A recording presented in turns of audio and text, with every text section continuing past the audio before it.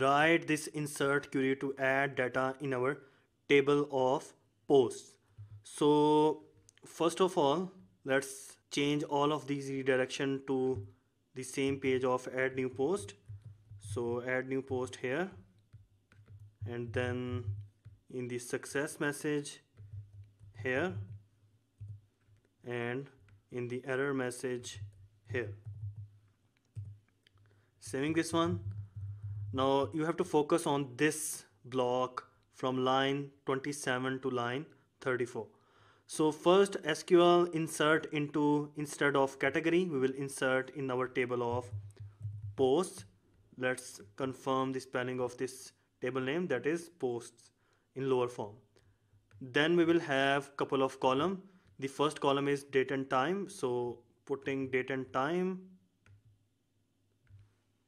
at the beginning. The next column is title. We already have title.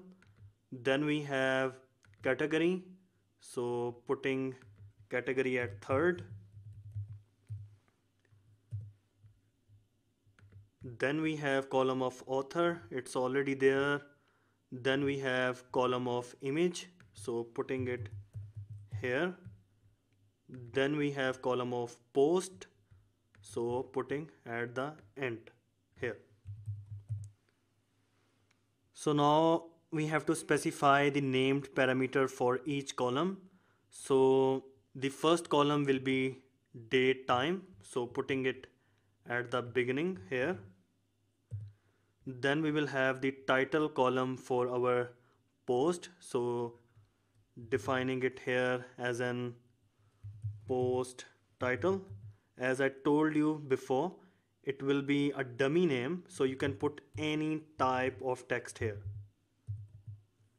So post title will be second one. Then the category, so we already have category name here. So then we have author, we have admin name here. Then we have image, so we will have image name. Then at last we will have our post. So I will call it post description. After that we will prepare this whole SQL, and then we will bind the value. We already bind this category name to this variable of category, so let's confirm this category variable. So scrolling down to the PHP, we put the category name inside category. The admin name will be admin. The date and time will be date and time variable. But let's do all of this in a complete right sequence according to our named parameter. So the date and time will be at the beginning. Although the order does not matter, but I think it will be easy for you to look if all of this in a sequence. So first one will be the date and time. Then we will have second stmt that will bind this post title, and we need colon here. Also we need colon at the beginning of date and time. So the variable that we need to put here will be post title, this variable.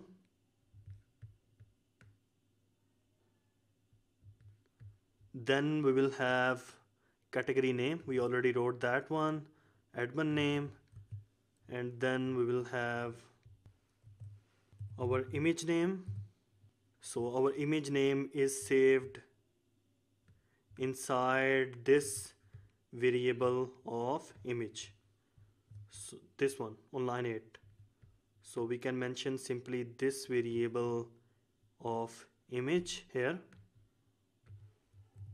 Then we have post description, so copying all of this and paste it here for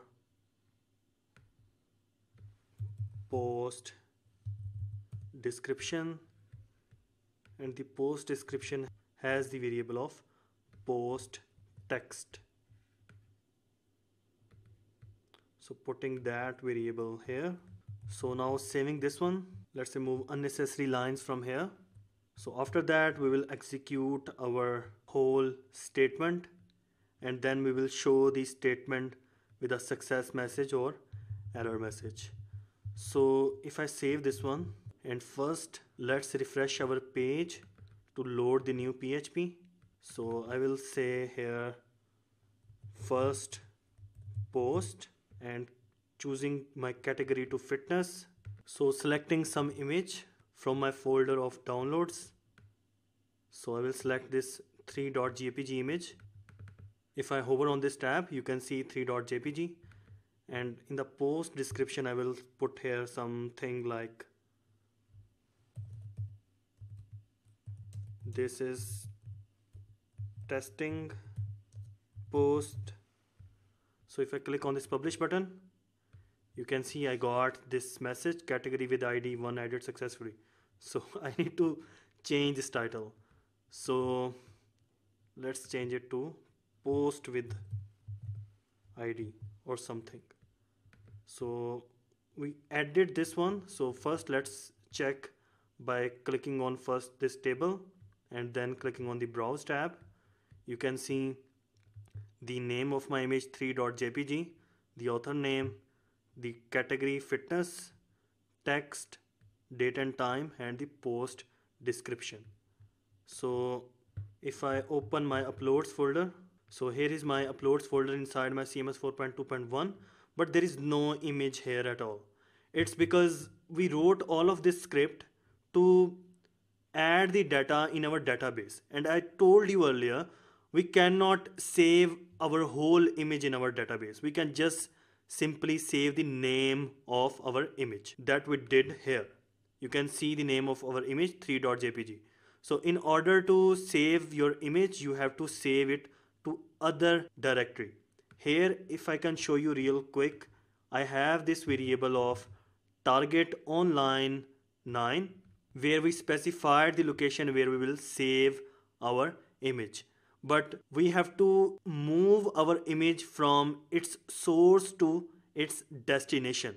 So this will be the destination of our image where we will save our image, but we have to use another function to pick our image from downloads folder and save it to this upload folder. So right inside this else block, right after executing this whole query, this whole one, I will have one simple PHP function of move underscore uploaded underscore file, and this function will take our image by using the super global of files, and our image has the name of image, and then we have to specify one more thing here that will be tmp underscore name. Actually, whenever PHP will upload some file, it will give that file some temporary name, and it will be different than the actual file name, and PHP will only remember the file name with this constant of tmp underscore name. So inside this function of move uploaded file, I'm saying here to PHP that by using the super global of files, take this image which has some temporary name given by you, given by PHP. So in the first argument we will specify this one, and in the second argument we have to specify the location. So we already wrote the location in form of a target variable here at the top on line 9. So it will take our whole image and put it in the target location. That's it.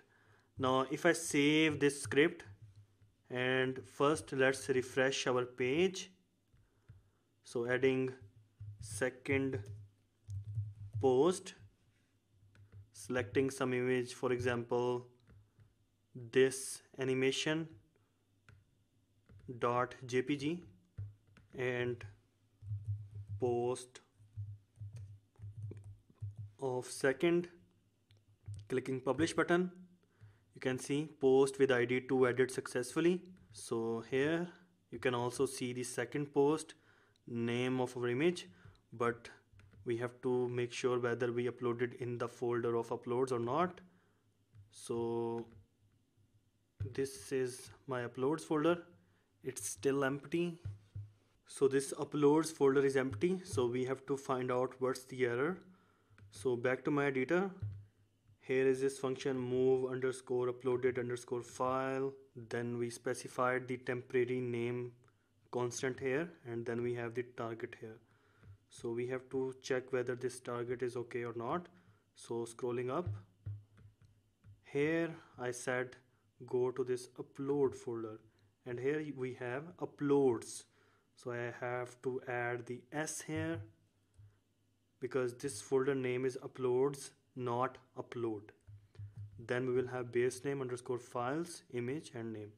So if I save this one and let's refresh our page, adding third post, this image of HTML5 CSS3.jpg, post, title, post description will be third post, dummy, publish, post edit successfully. Here you can see the third post, and let's check our upload folder.